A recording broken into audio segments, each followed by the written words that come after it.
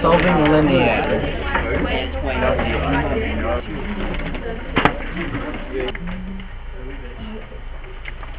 Okay, so when I have an equation, we've got brackets on this side and we have a variable on this side, so we've got variables on both sides of the equation. And just like BEDMAS, the first thing we're going to want to do is expand those brackets to get rid of the brackets so we can start moving the terms around.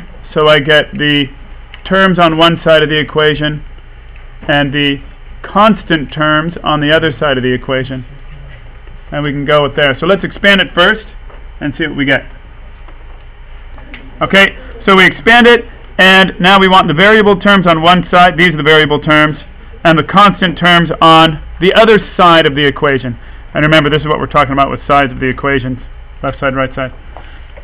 Now, some people did that swap right away, and they just moved that positive 2x over, making it negative 2x, and that positive 3 over to the other side, making it negative 3. Now I just want to point out, because this happened the other day, that 7 didn't change size, so it stays a positive 7. It didn't go anywhere. Alright, so that's why it remains positive. Now I collect like terms. 6x minus 2x is 4x, and negative 3 plus 7 is positive 4. And my last step is just going to be to divide by whatever the coefficient is, and the coefficient is 4 in this case, so we get x equals 1 for the solution, the value of the variable that makes the equation true. And we can check it if we want to by taking our solution and substituting it back into the original equation, if you have time to do that. Let's try another one. Okay, so we've got this one. I'm going to have to expand and expand, and I'm going to have a bit more to do because I'm going to have to collect like terms on the left side. So let's try expanding this. And remember, when I expand this part, I'm multiplying the 5 through, and when I expand this part, I'm multiplying not the 2 through, but that negative 2 all the way through. So let's give that a go. So I expand it, and I get this expression right here. And the first thing I do before I start moving the terms around to the other sides of the equal sign, I need to clean this up. I need to collect like terms just on the left side of the equation.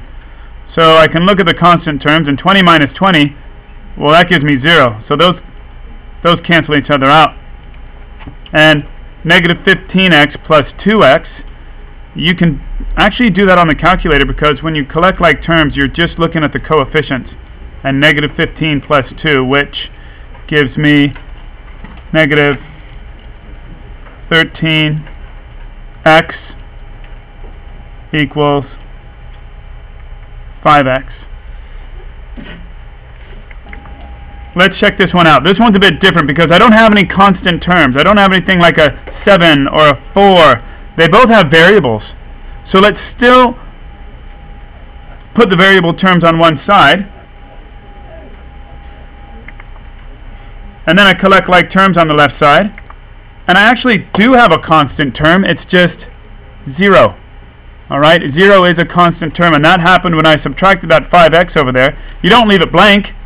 5x, take away 5x gives me 0. So now, what I am doing is I'm actually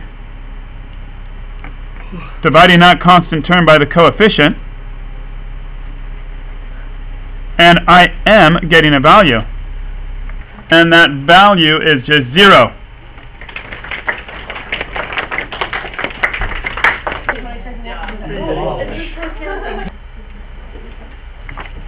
Let's try this last example. So we're going to expand, expand, expand, collect like terms over here, move the terms around so I have the variable terms on the left side and the constant terms on the right side, and see what we get. So let's try expanding these two first.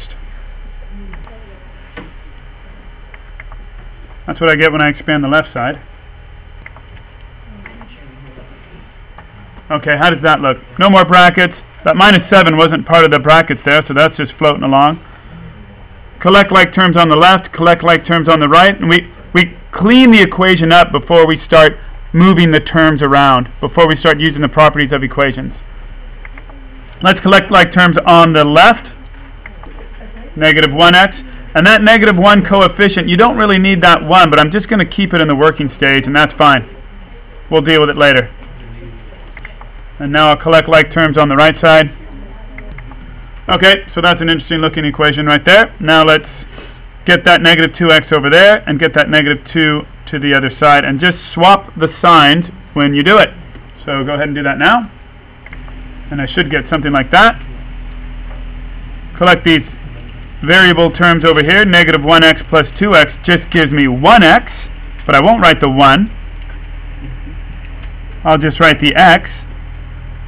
And when I collect the like terms on the right side, since this x has no coefficient, I won't have to divide anything on that last step. And we get our solution of 3, x equals 3.